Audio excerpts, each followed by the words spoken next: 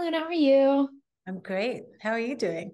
I'm doing great. So I've seen now both of the movies that You you have coming have. out back to back. Because I'm a big Spider-Man nerd. So the minute that the press invite went out for Into the Spider-Verse, I was like, or Across the Spider-Verse, I was like, yep, I'm coming. I'll be there in I don't care. But you do have these two big kind of franchise movies coming out back to back. What has it been like switching gears from Spider-Man and going into Transformers? I don't think I have switched gears.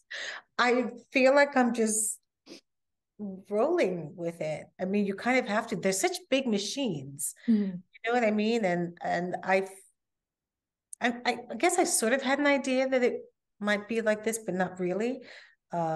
Even the projections for how the film would do, how it would be received, it's all been blown out of the water. Um, So I feel like I'm just, kind of floating along on this cloud, and it feels pretty wild. Well, yeah, and it is to start with Spider-Verse. It is one of those movies that like I believe when I went and saw Into the Spider-Verse, they just were like, "Oh, it's an animated Spider-Man movie."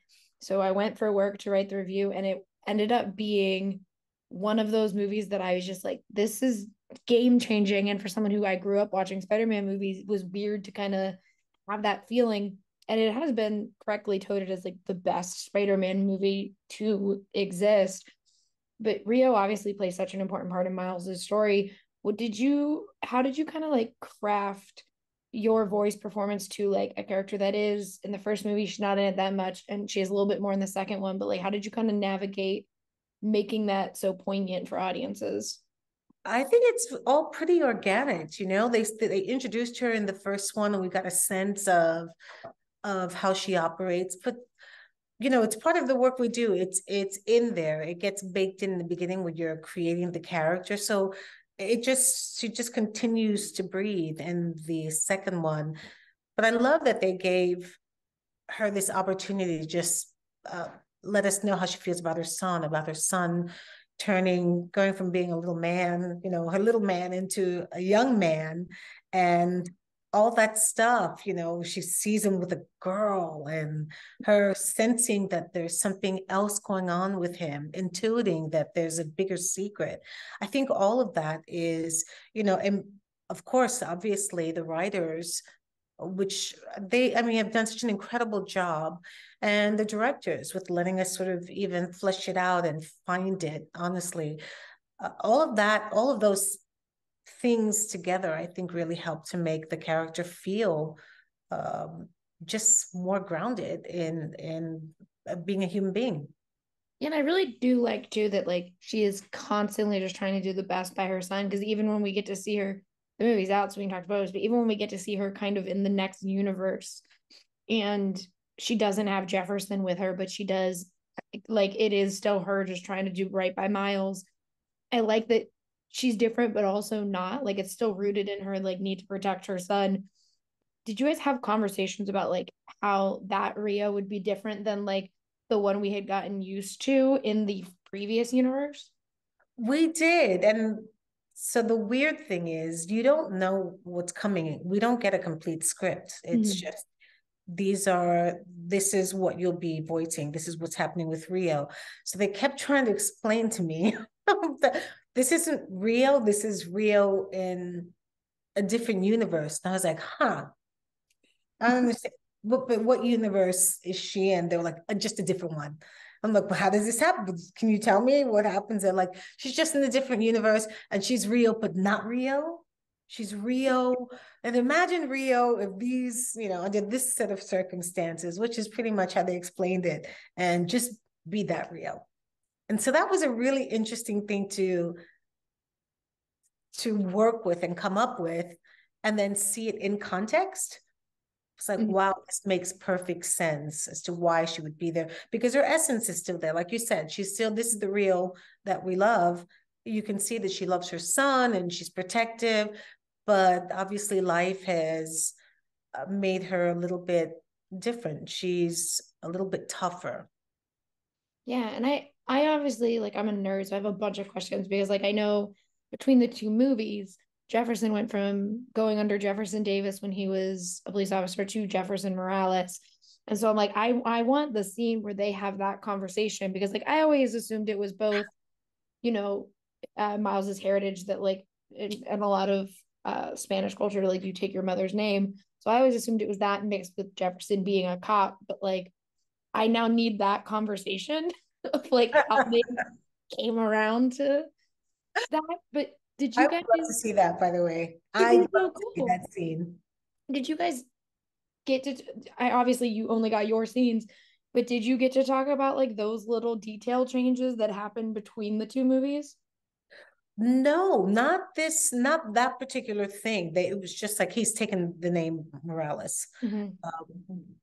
But pretty much I was like, cool, that's really awesome. Like, yes. But we didn't really have a conversation about it. They just let me know that that was happening. And I thought it was a wonderful idea. I love that idea. I thought it was really cool. Yeah, I was like, wow, Jefferson's progressive. He was like, Yes. I'm taking my wife's name. It's fine. He rolls like that. He's totally progressive.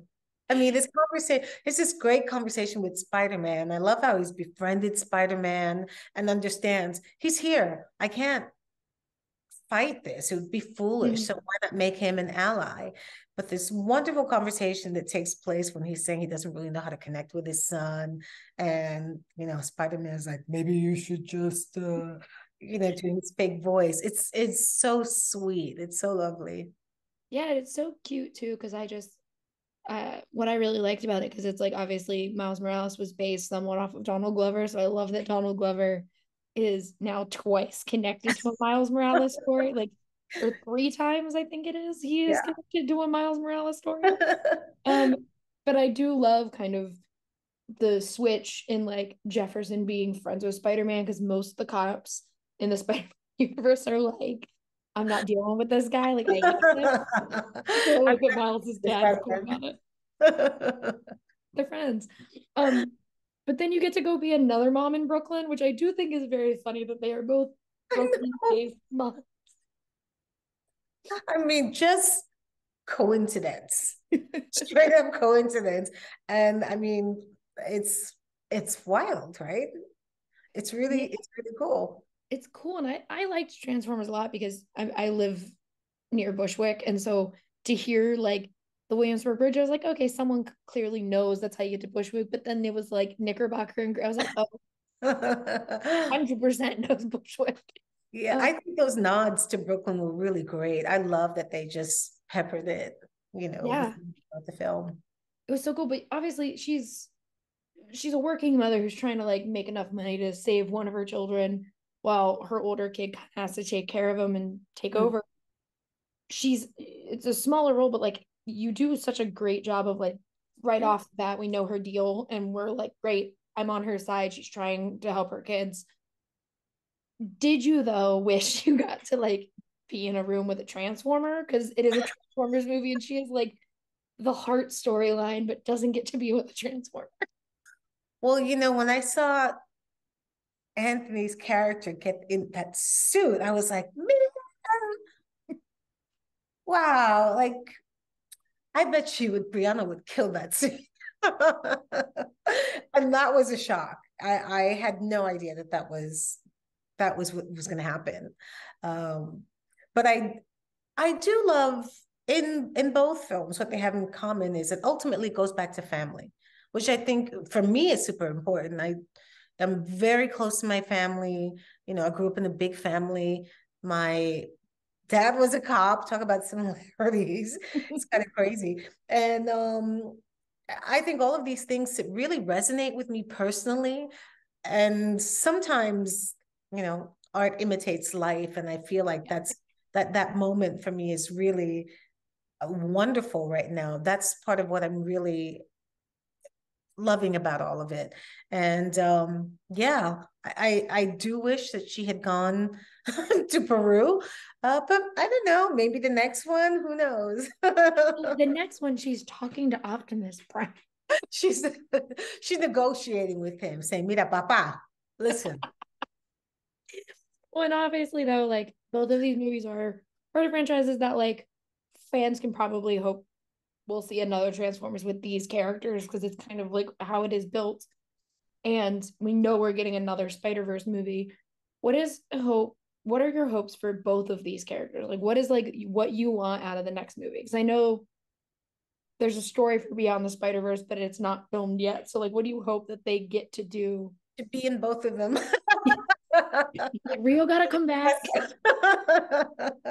And then after that, no, I mean, I already kind of know what's happening in the next Spider-Man, but obviously I can't say, or And I'm one of those people. I'm like, don't tell me. I want to be there. Don't tell me. I want to see it. I think I think it's really gonna surprise people. So I'm looking forward to that. And the next Transformers, I would just love to know more about Brianna and also have her